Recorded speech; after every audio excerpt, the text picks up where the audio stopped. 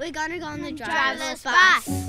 I've had some friends who've been on it. Apparently it's really cool and like futuristic and sounds really fun. Sounds to be an exciting adventure for us. Friday the 13th, what can go wrong? The RACT was really keen to see driverless technology in the state for the first time, so we looked at a range of different opportunities to demonstrate the technology to the community. Primarily, we were just really keen to show the community a bit of a glimpse into the future state of getting around Hobart and Tasmania. We were also really keen to see how difficult it is to introduce the technology to Tasmanian roads. So what are the challenges, what are the barriers, what are the regulatory and natural environment factors that we have to consider for this technology? Yeah, it's been really exciting. So the people that have travelled on it really appreciate where the technology is heading. So it still does have a long way to go, and we don't shy away from that. We're trying to give an accurate depiction of where the technology is right now.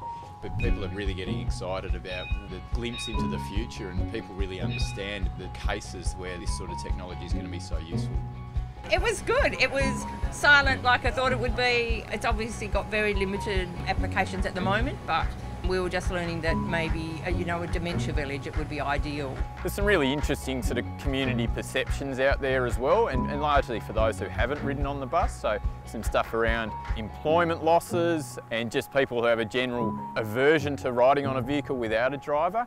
But the fact of the matter is, widespread integration of these vehicles is so far away, and it actually supports the existing public transport network by providing options for when people get off the bus or the light rail or whatever it is, the ferry, to travel that little extra bit to school or to home or to work. So it actually supports that network rather than takes it away.